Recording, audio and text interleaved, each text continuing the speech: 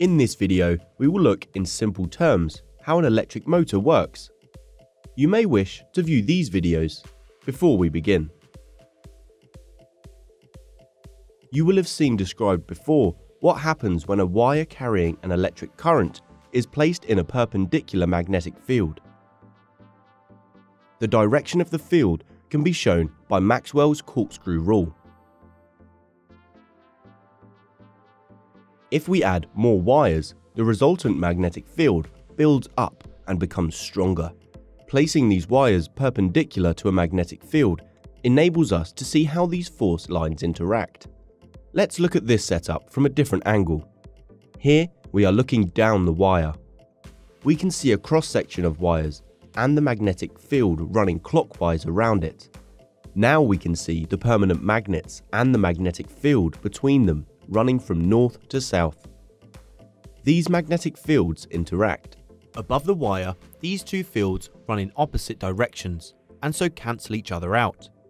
Below the wire, the fields run in the same direction and reinforce each other.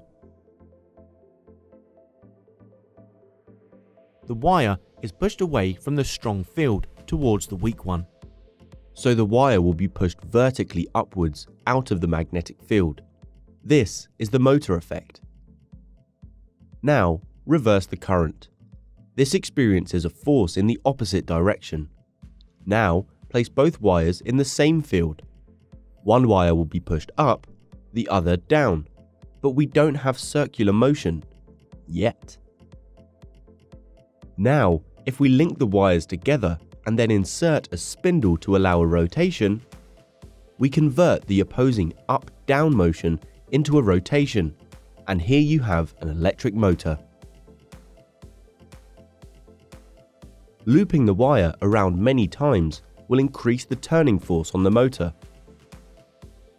The clever bit is how to supply a current to a spinning coil so that it always flows in the same direction, ensuring that the upward and downward forces are always on the same side.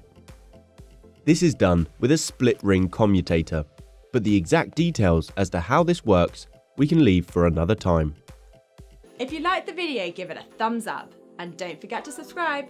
Comment below if you have any questions. Why not check out our FuseSchool app as well? Until next time.